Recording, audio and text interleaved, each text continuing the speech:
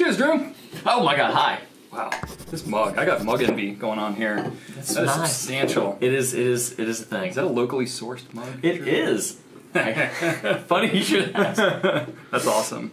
For those of you who are curious, yeah, my arm is getting better.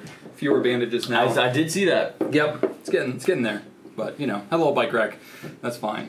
I had a bike wreck over the weekend, and then all of a sudden, right now on Monday, I had no bandage on my arm because we filmed it on Friday because Andy was off. But anyway, it's all cool.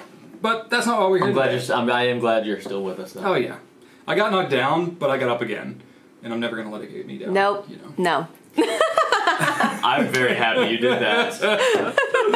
You know, that was not my first CD. Really? It was my first CD. You know, my first CD. Oh, I don't even know what mine was. Mine was like a Columbia House thing. I got 12 CDs. See, that's much less shameful than Chumbawamba. Well, it's very telling of the times, isn't it? Yeah. My second was Rob Zombie's Greatest Hits, which is cool, but Chumbawamba, man. Yeah, mine was like that with cassette tapes. My first cassette tapes was Salt and Pepper, Shoop, yeah. And then my second one was Queen's Greatest Hits, which was like, respectable. So I kind of wish I'd bought that one first, because that would have been a more substantial like first thing to buy. Yeah. Anyway, I don't know why my parents let me get Salt and Pepper. I listened to that and I was like, what are all these words? What are they singing about? I was like 9. Like I was not age appropriate for that music. Anyway.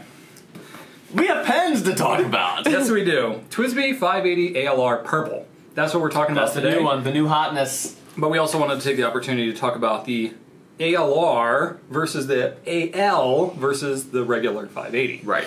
So we got kind of a 2-in-1 situation here, in addition to mugs and bike wrecks and Salt and Pepper. So you just what you need for your day. Action-packed right now this morning. But there are some subtle differences that could be a little deceiving if you did not have a discerning eye. So we're here to be that discerning eye for you. Yes, indeed. We are your eyes. So what do you want to do? Should we unbox first, or do you want to like unbox? Go through the differences? Unbox? Okay. Well, let's unbox. I feel like that's a good idea. Let's do it. So there you go. Always cut away from you for safety. But towards Andy. Well, you know, I don't really care as much about her safety. I'm kidding. I'm kidding. Anyway, so TWSBI has a very Apple-esque kind of box. For those of you who are not familiar with it, it's got some little happenings inside there. It says, hey, don't destroy your pen. And then it has instructions about how to take it apart, which very few people actually understand. But that's okay, because we shot a video, multiple videos on that.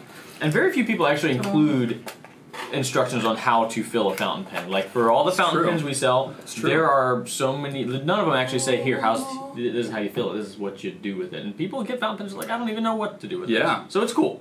But that's why we got Fountain Pen 101 with lots of other tangential videos about how to do that kind of stuff. 580 ALR Purple, here it is. So it comes taped on the sides, you gotta undo it here. Look at that.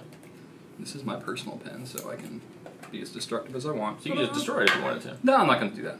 So it's got these little clips, you hold it in there, and then, for those of you that don't know, you pull it out, and there's little bonus gifts in the bottom. That is right. There's a wrench, which I have like 8 million of these now. There's a wrench, and then there's silicone grease, which is like really liquidy silicone grease. More liquidy than the stuff that we sell. But that's okay, still works great. You do not need to open it up and add grease when you buy it. No, you do not. In fact, you don't need to do it for probably a while. Anyway, so it's got the little tools down in there, and then it's got the parts and pieces, and we can just get that out. Yeah, shot. See ya. Because that is unnecessary. That's not why we're here. Boom, the pen. There it is. 580 ALR. So this is a relatively newer model of TWSBI. So it's a variation of the 580 and the 580 AL. So yeah. Anyway, here's the purple. Let's go ahead and talk about the color first. So this is the purple AL. So this new ALR, which is launching next week, and then very similar, very similar. Slightly less purple, slightly less vibrant, a little bit muted, but it's very close. But you can see the trim is kind of what stands out to me at first. Yeah. You've got the trim ring, same as the AL, but it's actually color coordinated on this one. Yep. Same with the main trim band around the cap, and then the top finial trim as well. That's right. So you get a little more purple for your dollar versus the regular AL. Now these pens are actually the same price too. Now the biggest difference in functionality between these two models of pen is going to be the texture. Yeah. Right? So you've got those additional like color pieces, but the texture, you're going to have a ribbed cap finial here on the top, whereas it's just smooth chrome on here. And then you have the grip, which is the biggest difference between these two models, the AL ALR and the regular AL. So this has a very slight texture to it, right. which some people think is amazing, and some people think it's the worst to thing me, ever. it looks more tactile than it actually feels. Yeah. Like, you see the ridges, but when I feel it, I don't personally feel the ridges. Yeah? They're so fine. And I don't think they're very pronounced at all. It doesn't bother me. In fact, if you take your fingernail and like grind it against it, yeah, that feels funky. But for the most part, when you're holding it with your actual fingertips, it's not a big deal. But I think it does lend. You can hear that? Oh yeah. But that's not. It's not going to drive somebody crazy. It's not going to feel weird. Sorry. You're not going to do that. But probably not. I don't think you might. If you're just like sitting there in a meeting next to somebody. No, you don't. No one does that. No, stop. No one does that. No one should do that. Okay, anyway. I think it's fun. Anyway. It is fun. Not that, but this is fun. Yeah. Fair enough. Let me feel. Go for it. To me, you get more of an all-around kind of grip. Okay, you do feel it a little bit. On the you definitely feel it. You feel it. You definitely feel it. It's not bad. So the regular ale has a matte finish to it. This one, it actually feels a little slicker going around the grip, like going with the grooves. Oh yeah. But you're not moving back and forth. So like if you have a problem with gripping too close to the nib, like that will not move in your hand. Right. That's true. Because those ridges are gonna like lock it in. And you don't really move your fingers up and down the grip while you're writing anyway. While you're getting into position, you feel a little bit, but then once you're there, you're writing. You're locked in. You shouldn't be moving your fingers around. If you're doing that, it's not going to give you a consistent writing experience anyway. Yeah, you're just doing life wrong. So what if purple's not my thing, Brian? What if I still like this, but I don't want the purple? You should get out. Bye. Just kidding. See ya. I'm going to take over the rest of this. Andy, you want to hop in here? That's why he doesn't pick up the phones. I don't. I'm actually a terribly mean person in real life. Oh, he's awful. I'm just a monster. I'm just kidding. No. So, if you don't like purple, so there's the regular one, which is the nickel, which is like a gunmetal kind of color. Yeah. Exact same pen, the 580 ALR, just has nickel colored trim instead of the purple. So, definitely more of a, neutral color, if you will. I mean, the purple is pretty subtle anyway. It's not like it's like, oh my gosh, it's going to grab your attention from across the room. And mine's inked up here because I'm using it right now. There you go. I'm actually carrying it around. But anyway, so that's the biggest difference between these two is those ridges. Yeah. And same price, same nib options. They're both, $60, $65 if you get the 1.1 nib. It's a little bit more. Stainless steel, number 5 nib. I don't know. Extra fine, 1.1. Extra fine, fine, medium, broad, and then 1.1. What else was I going to say about it? Yeah, 60 to 65. That's right. I said that already.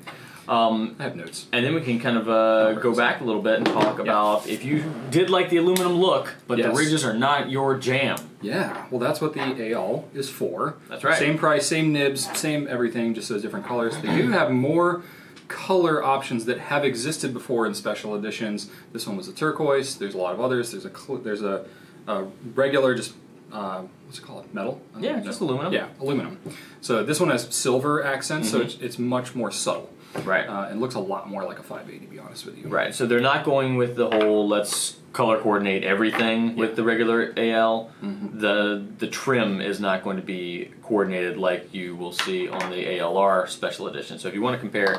You can hold up the turquoise one and see the difference. So they're going to keep the chrome accents. So if you like it, if you like the color accents but don't want all the color accents, the AL is probably the better way to go. So the cap on this one's going to be the exact same as what it is on the regular 580. Yeah. You're going to get the colored grip, you're going to get the colored piston rod, because that's aluminum and colored there, and then the piston mechanism. Yeah, all the internal components pretty much, other than the gasket. Exactly. So you'll get those color accents, not quite as much as you will on the ALR.